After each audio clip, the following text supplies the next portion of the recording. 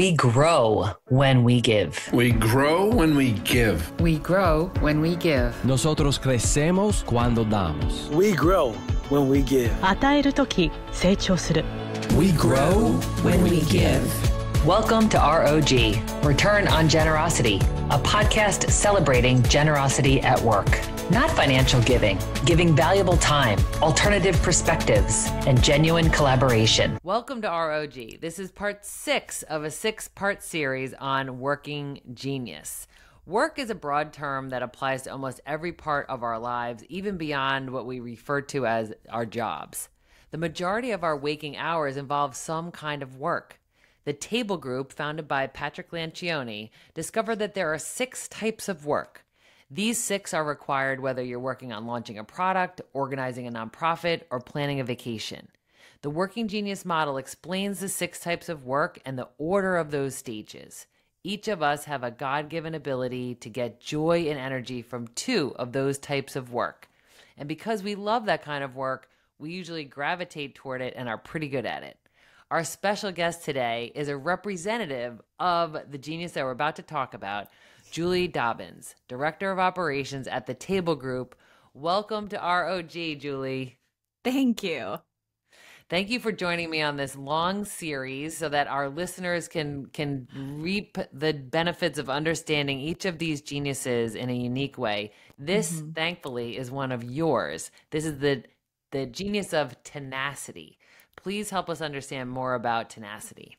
Yeah, I'll try to not sound biased because I think tenacity work is the best.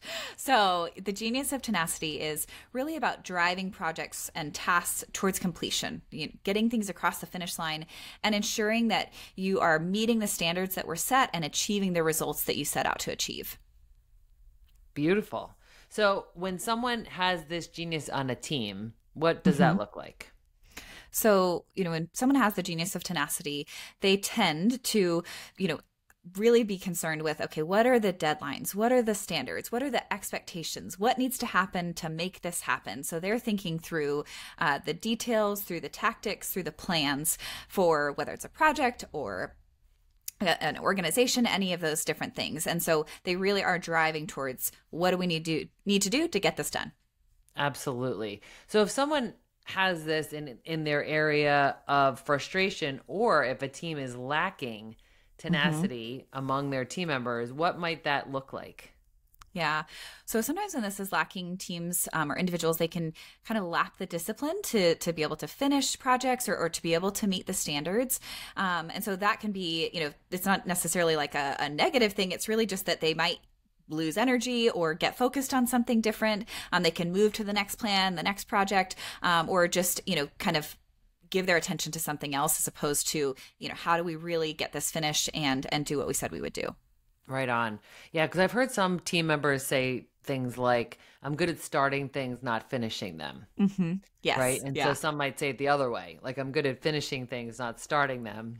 Yeah. So, right. So we walked through all of these 6 to this final one, which is that like crossing things off the list, finishing the project, finishing the conversation, maybe even assigning accountability and deadlines to projects and conversations.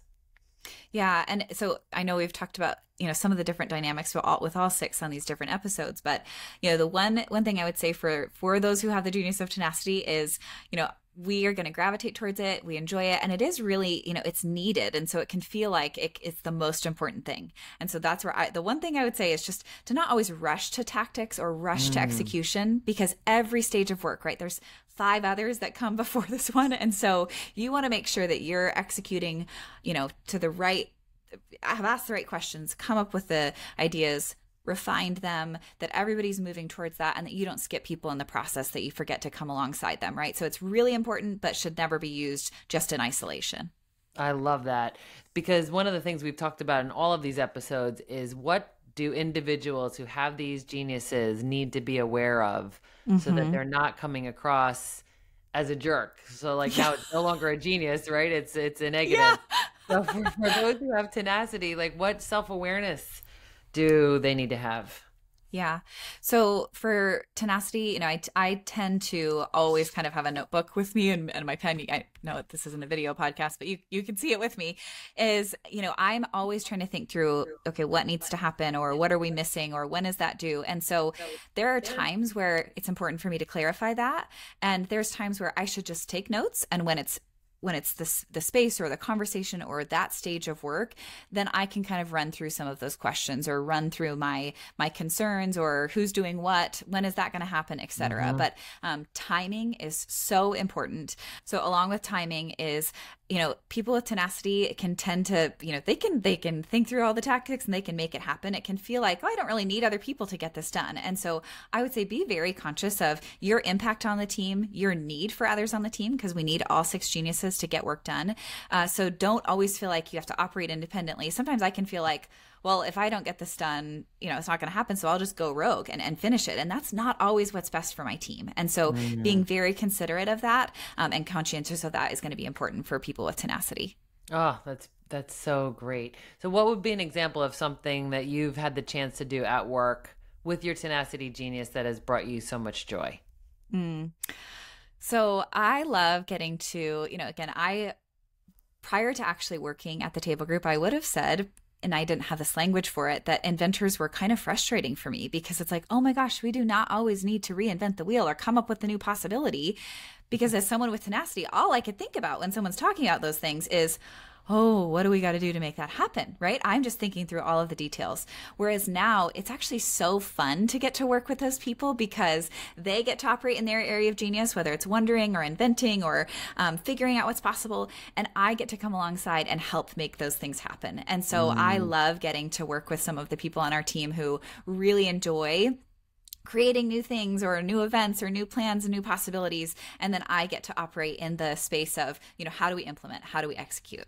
Yes. Oh my gosh. I love it. And I think it's so important for our listeners to hear the energy in your voice, like when we get to, and I think that's the way to say it, when we get to operate in our area of genius, it really just is this wellspring of natural joy and exactly the way you've all described it, which is this way to bring energy, positivity, joy, and productivity to work and life. Definitely. Right? Because like how you do anything is how you do everything. So I'd imagine this is you in your personal life as well. Oh, yes. My husband will attest. You get a lot of things done. I love that. Cross it off the list.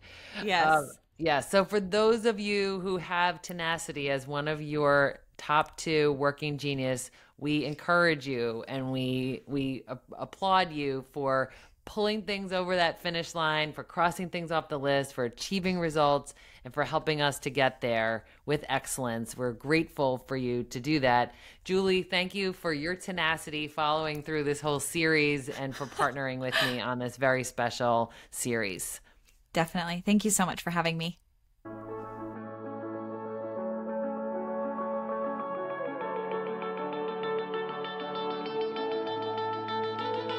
Thanks for listening to ROG, Return on Generosity Podcast. Please help us grow by subscribing and reviewing us on your favorite podcast player.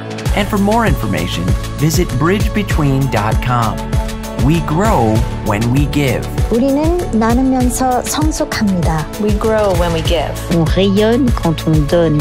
We grow when we give.